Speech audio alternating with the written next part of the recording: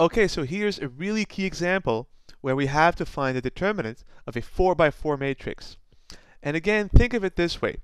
If you're naive here, you just plow away and you say, well, I'll use a row or column for my cofactor expansion.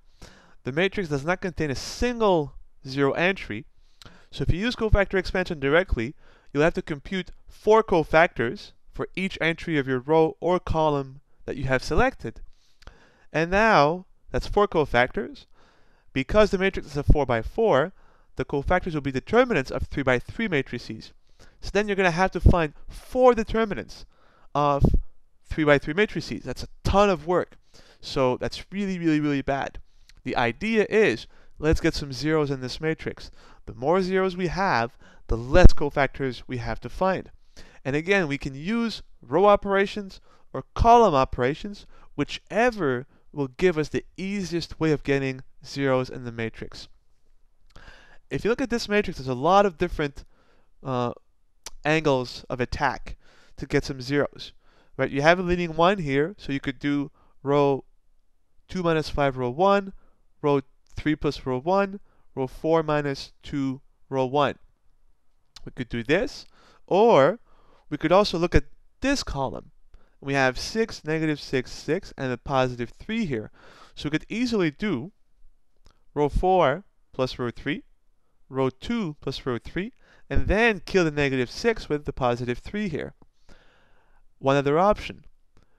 And there's a lot of other options. So let's go with killing these 2 6s with a negative, and then killing the negative with this positive 3. Or, if you prefer, we can kill every 6 with the 3 here. Same thing. Let's do that. Let's use this 3 to kill all of these 6s. So let's do row 2 minus 2 row 1.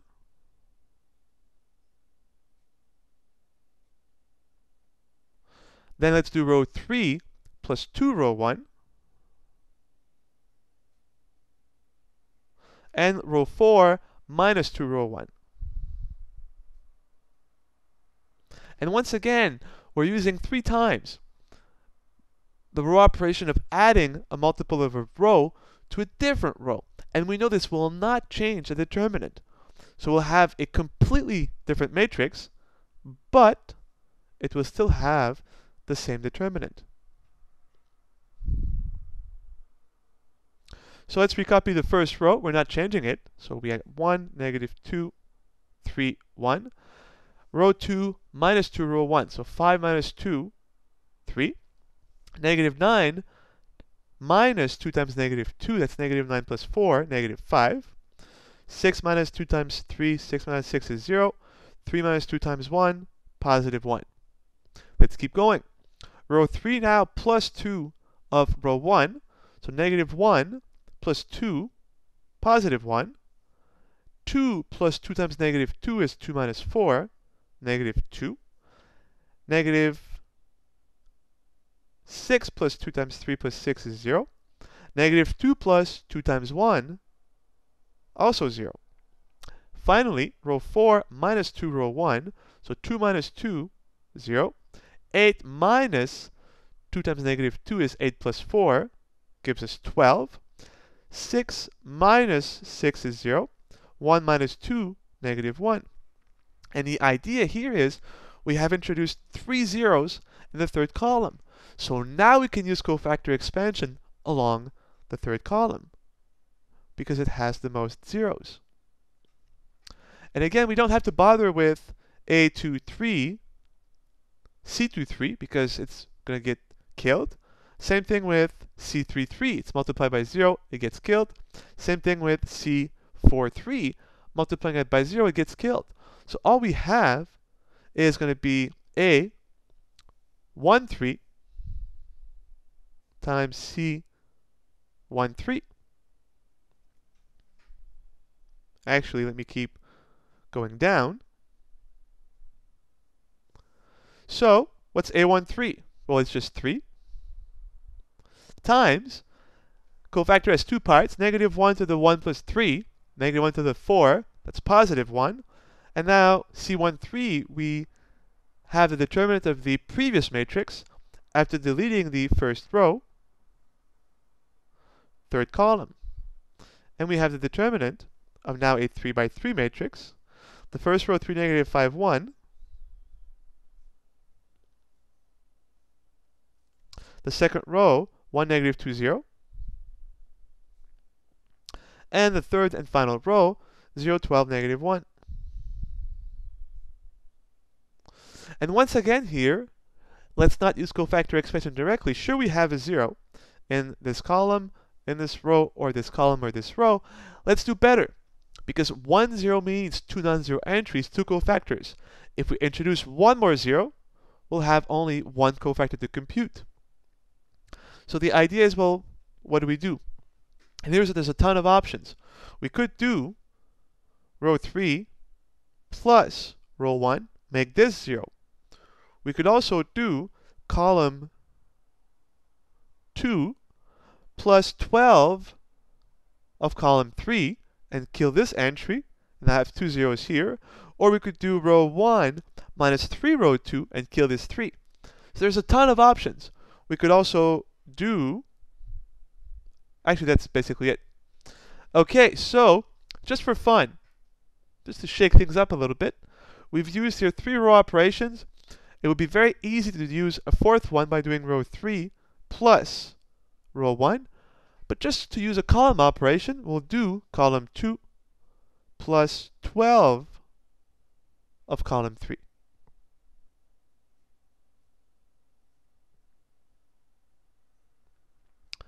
And if you don't like this, you can on your own do row 3 plus row 1 and make sure you get the same answer. So let's see what this gives us. This will be 3 times the determinant, and then the nice thing is, if you add a multiple of a column to a different column, this does not change the determinant, so it stays the same. We are only changing column 2. We copy the first and third column. So what do we have? 12 plus negative 12, 0. Negative 2 plus 0, negative 2. Negative 5 plus 12, positive 7. And now in the third row, we have 2 zeros, so we use cofactor expansion along row 3. Once again, we don't have to compute C31. It's multiplied by 0, gets killed. Same goes for C32. Multiplied by 0 gets killed. So all we're left with is A11, A33, C33. So don't forget your 3. 3 times A33, C33. Well, A33 is negative 1. So this will be negative 1 times 3, negative 3. The cofactor is C33, negative 1 to the 6, positive 1, times the determinant of the matrix obtained from the previous one after we delete the third row, third column. And we have the matrix 3, 7, 1, negative 2. And here we have a 2 by 2 matrix, no biggie, AD minus BC.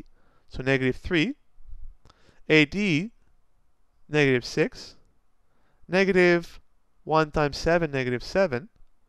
So what do we have? Well, negative 3, negative 6, negative 7 is negative 13.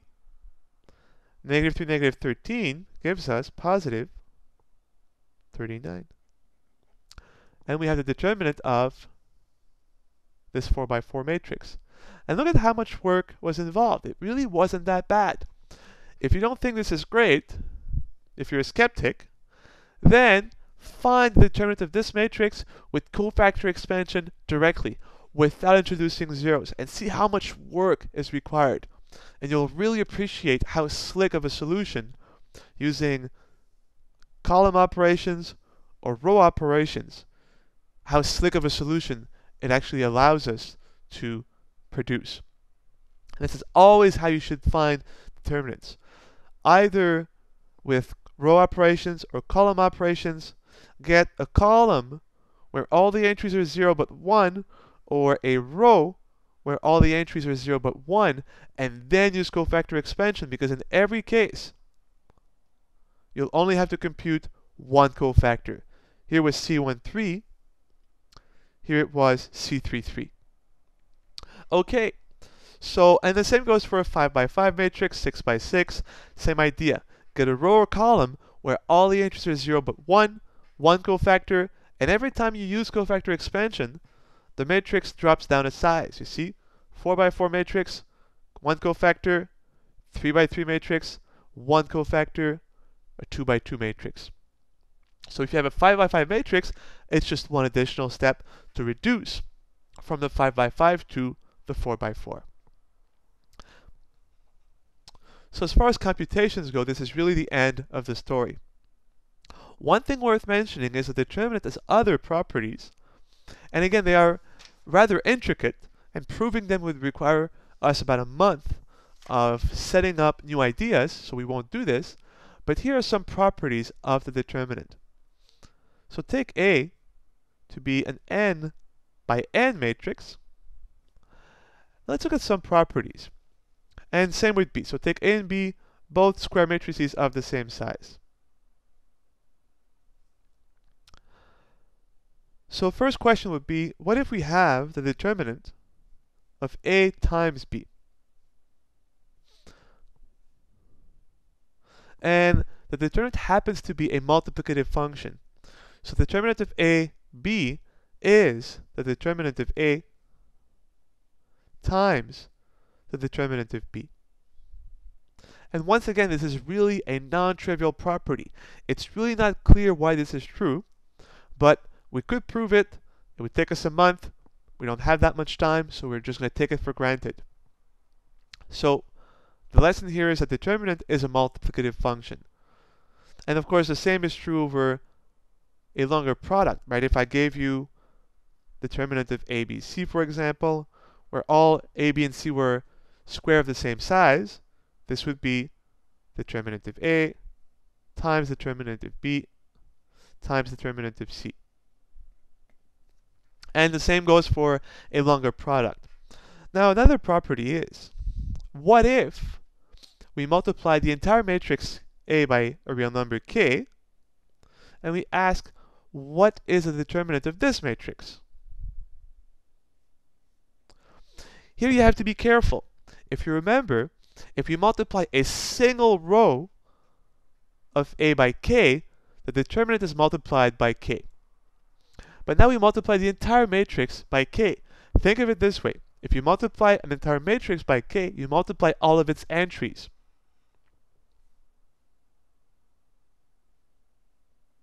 So think of multiplying all the entries of A by k, one row at a time. Multiply all the entries of multiply all the entries of the first row of A. That multiplies the determinant by k. Then multiply all of the entries of the second row by k. So that's another multiple of k. Then multiply all of the entries of the third row of A, multiplied by k. And since there are k rows, you get, sorry, not k rows, but there are n rows. A is an n by n matrix. Since there are n rows to A, we get multiples of k appearing n times. If you multiply all of the entries of the first row by k, then the entries in the second row by k, then in the third row by k up to the nth row, you have multiplied all of the entries of A by k. So what you have is not just k determinant of A, it's k to the n times the determinant of A. So another key property of the determinant. Determinant of ka is k to the n, where n is the number of rows of A times the determinant of A. One quick reminder, if you transpose the matrix, it does not change the determinant. One key observation, and this you can check by yourselves, the determinant of I for any size is just equal to 1. And if you think of it geometrically, right, if you multiply a region, say in the xy plane, by the matrix I, nothing happens. Everything times I is itself, so the matrix I does not change area, nor does it change volume and so on. So the scaling factor is just going to be 1. It leaves everything the same, and that's the geometric intuition here. So determinative AB, determinative A times determinative B, KA becomes K to the n determinative A. Transpose A doesn't change the determinant. Determinant of I is 1. And here's one last property, and I will leave the proof of this. If you use the previous properties, you can, and you don't have to use all of them, you can prove that if A is invertible, so if A inverse exists, then its determinant, and again, think of it this way. You're saying, suppose you know the determinant of A, and then you have A inverse. And you say, well, could I find the determinant of A inverse without actually computing it? And the answer is yes. The determinant of A inverse is simply 1 over the determinant of A. And there's a nice property here that you can sort of come up with, or a nice result, I should say. Think of it this way. The only problem here would be the determinant of A to be 0. If that's equal to 0, then 1 over 0 is not defined. And that's one more equivalency for invertibility. This is a nice little theorem. Again, this you should prove using the above properties. This is a nice little example. And here's a nice little theorem which I will leave you with. A square matrix A, so if A is an n by n matrix A square matrix A is invertible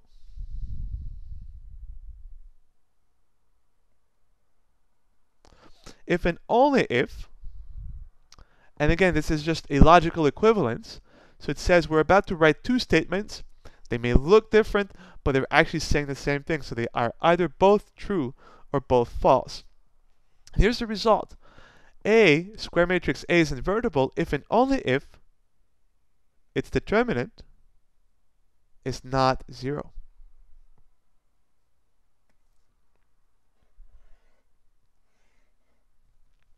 And this is a really fundamental result, which connects the determinant of a matrix with invertibility. So the only way to have an invertible matrix is for it to have a non-zero determinant, and conversely, if the determinant would be, say, non-zero, A is automatically invertible. If you flip this, if the determinant of A is 0, A is not invertible, it is a singular matrix. In our next video, we will revisit the formula for the inverse of a 2 by 2 matrix. If you remember, we had this really nice little formula for the inverse of a 2 by 2 matrix. The question could be, what about a 3 by 3 or 4 by 4 or any square invertible matrix? Do we have a formula for the inverse? The answer is yes, and it will involve cofactors and the determinant of the matrix.